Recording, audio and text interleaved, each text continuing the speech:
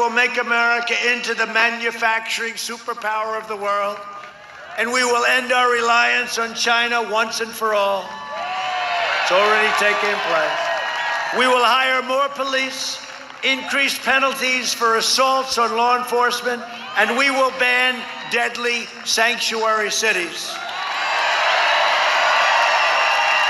We will uphold religious liberty, free speech, and the right to keep and bear arms. Second Amendment.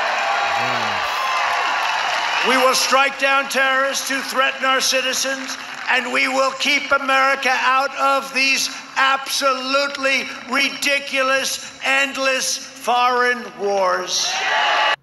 Now, when he says that, who do you think he's talking about? Shalom.